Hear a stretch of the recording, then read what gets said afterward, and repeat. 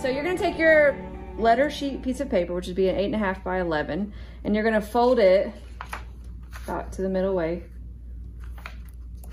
and crease it, and then fold the front over.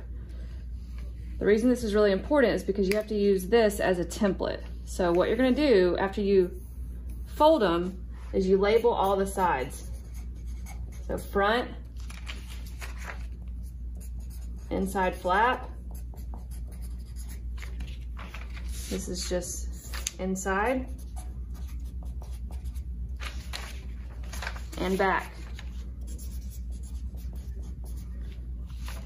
When you unfold your paper, you should have your inside flat on the left side, your back in the middle, and your front on the right side. And your inside is all the way across.